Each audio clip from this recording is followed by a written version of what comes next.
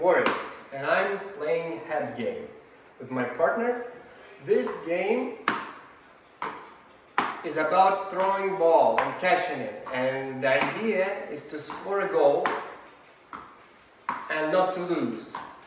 Where you lose, when you lose.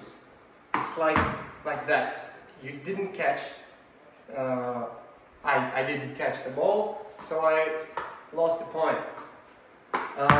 The distance between two players is 12 feet, and you can define this distance with a simple tape measure. It's 12 feet or 3.6 meters. This is the playing zone. The main idea is to throw a ball inside your opponent's player zone so he couldn't catch the ball. And if he wouldn't catch the ball, your opponent lose a point, and I win a point. To win a game, win a set, I have to gain 15 points. And the rules are quite simple. You catch the ball, you throw it back, but you always have to catch the ball with one hand. It could be left hand or right hand, doesn't matter, with one hand at a time. And you couldn't catch with both hands. It's forbidden. And you couldn't catch with your body touching the ball, or parts of your clothes shouldn't touch the ball also, because it will be a lost point for you.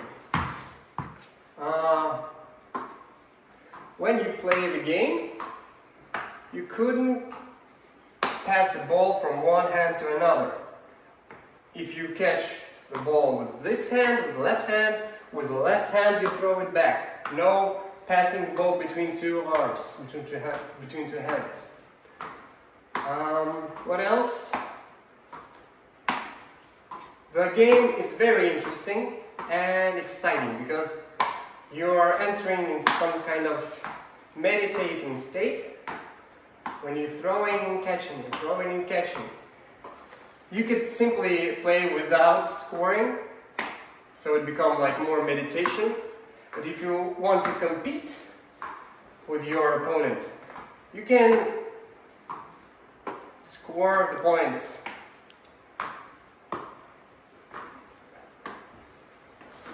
Every kind of movement, every single movement of your hand forward should end with the throw.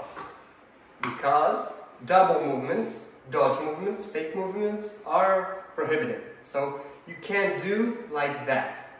You can't do like that. Always, if you're going with your hand forward, you should throw the ball. Also, when you play, you don't break the tempo of the game on purpose. What I mean, if you see, we have quite a tempo here. We're just playing, throwing and playing, catching and throwing. But if I do like that, and then I throw it back, this breaks the tempo of the game. It's not very good, and it's prohibited by the rules of this game. We are playing static, half static. Why it's half? Because it's hand and ball. Quite simple. What else? The basic rules of this game. So you catch, you throw, you don't do double movements, you don't use both hands. Again, about the playing zone, it's defined by your arms. So for my opponent, my playing zone is this. It's quite simple. It's all I can catch in this zone. If I do like that, I can catch. But this is not my playing zone. My playing zone is vertical. So if my opponent throws too far from my right arm or left arm, it will be out. Even though I can catch it maybe sometimes, but it will be a lost point for my opponent. Also, there are penalty points when you hit the border of the playing zone, and 3 penalty points equals 1 score in the game. So when you have 3 penalty points, they become 1 score in the game, and again your penalty points are signed off. So again, if you hit the border of the playing zone another time, it will be another 1 penalty point, 2 penalty point, 3 penalty points. They burn out, and then you again lost a point. Also, you lose when you can't throw the ball far enough, because it's out of playing zone. So if I can't throw the ball far enough, I'm losing a point. If I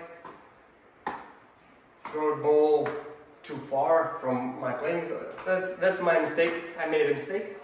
I made a dodge movement. So if we're playing with score line, that will be a technical penalty for me.